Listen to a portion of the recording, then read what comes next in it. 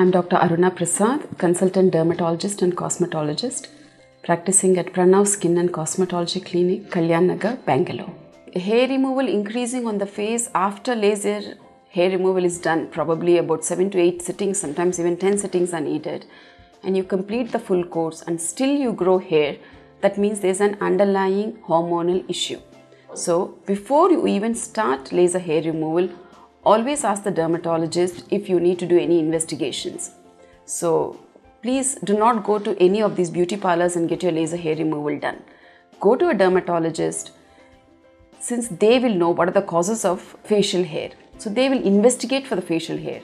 There's so many hormone imbalances like thyroid and polycystic ovarian disease called PCOS, and then testosterone levels are high. So we need to investigate. And if the investigations prove all normal, then only we usually take up for the laser hair removal. If anything is abnormal, we first treat you for it and then see that your hormones have settled down, and then we do the laser hair removal. So after the laser hair removal, if you develop hairs again, that means probably the hormones have again gone haywire. So re-investigate all the things and then you will find out.